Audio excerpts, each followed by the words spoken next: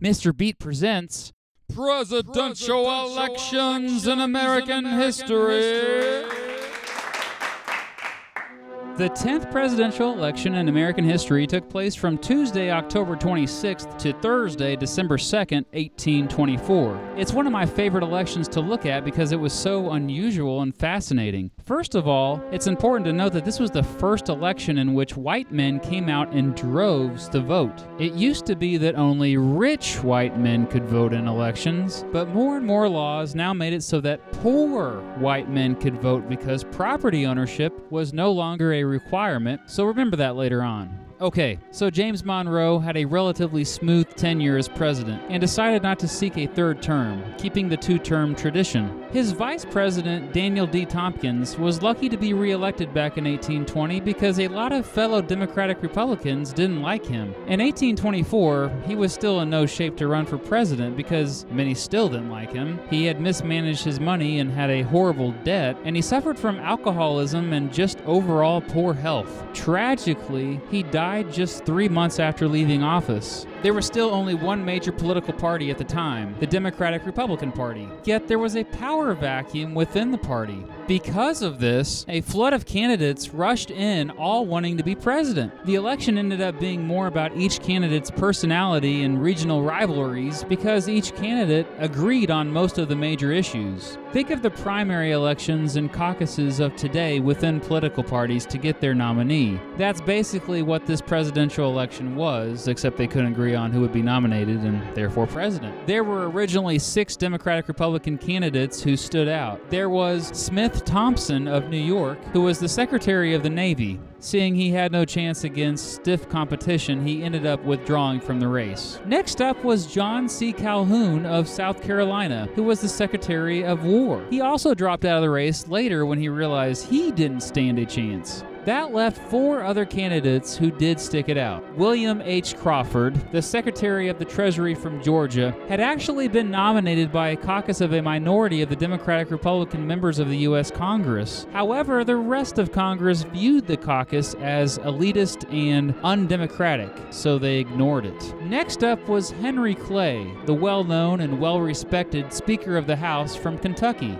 He probably would have received his party's caucus nomination if he had wanted it, but he thought the caucus process was not the best way to elect presidential candidates. John Quincy Adams, oldest son of former President John Adams and Secretary of State from Massachusetts, tended to have support from many former Federalists. Finally, there was Andrew Jackson, the War of 1812 military hero, former governor and senator from Tennessee, who many viewed as a champion of the, quote, common man. Like I said, with the exception of maybe disagreements over tariffs and the government's role with infrastructure, these candidates agreed on most issues. This election was about personality and supporting the candidate voters could relate to the most. It was very much a regional election. Crawford had much support in parts of the East, Clay had support in the West, Adams had support in the Northeast, and Jackson had support pretty much all over. Because the election was highly contested, there was heavy campaigning from all sides, with the exception of Crawford, who suffered from a stroke due to a bad prescription. You heard that right. However, back then candidates usually sat on the sidelines while their supporters did most of the campaigning anyway. In addition to the usual forms of campaigning, a bunch of parody songs popped up to support candidates, most notably Hunters of Kentucky, a parody of the song The Unfortunate Miss Bailey. Weird Al Yankovic would be so proud.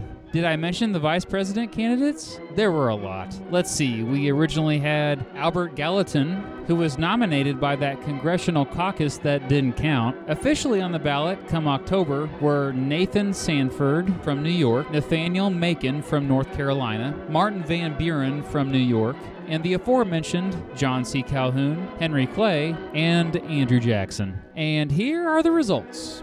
Well, the results were inconclusive.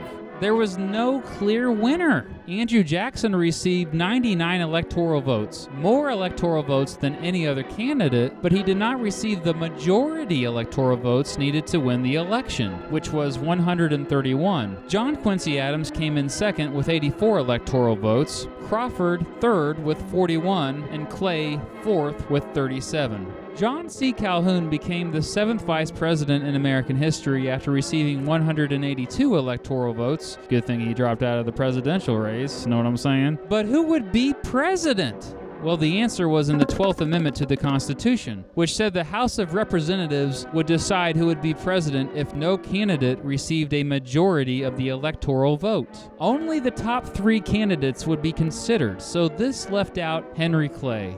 Jackson, Adams, and Crawford remained. Remember, Henry Clay was Speaker of the House and extremely influential in Congress. Clay hated Andrew Jackson. In January of 1825, he told a friend, quote, "I cannot believe that killing 2,500 Englishmen at New Orleans qualifies for the various difficult and complicated duties of the chief magistracy." Unquote.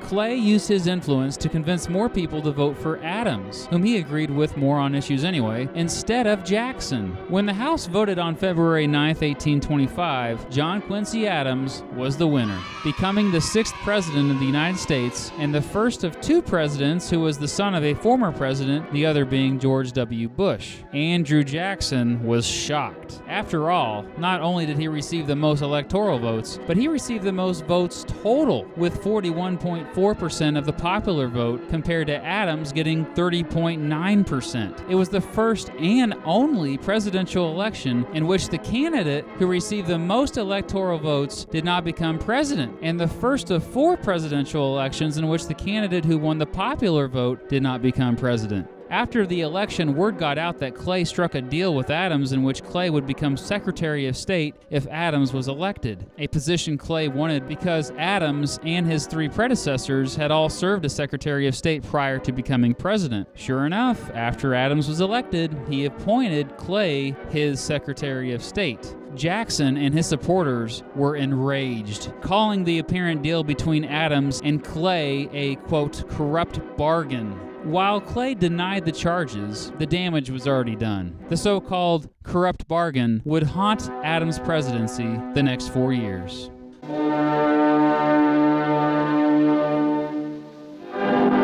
I'll see you for the next election, buddy.